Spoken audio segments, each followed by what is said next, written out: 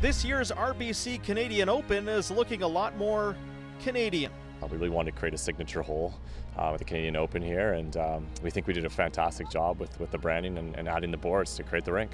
The par 3 7th hole has been transformed into the rink, with hockey boards boxing in the tee area and lining the length of the hole, creating the feel of stepping into an arena. It actually came from an executive director from Golf Saskatchewan named Brian Lee. It seemed crazy at the time, but we talked about it in Golf Canada and then decided to run with it. High sticking. Yes, go get him. The players have been all about it. I mean, Pro-Am Day, we had the hockey night out, and the Canadians were showing the Americans and the international guys how to shoot a hockey puck.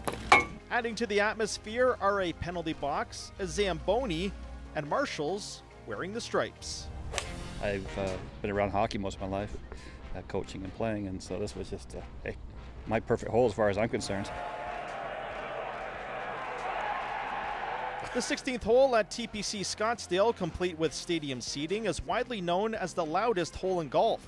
Players are booed if they miss the green and often feel the pressure to do something, anything, to please the gallery. I'd say he did so beautifully. It is hoped that the uniqueness of the rink will generate a similar buzz. All the great tournaments have signature holes, and for us to create a condensed atmosphere like this where our fans can really hang out and spend the day, I think is really the intention. I don't think it'll ever become the TPC 16th hole, but if it's even a quarter of that, I think we'd be over the moon. And if you believe in superstition, a lucky loonie has been buried under the tee box.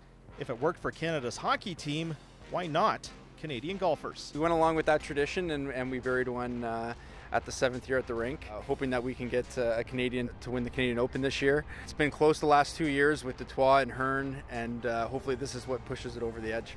Obviously, the tournament won't be won with a birdie on 7 here on Sunday. However, a big putt could lead to some momentum for the eventual champion.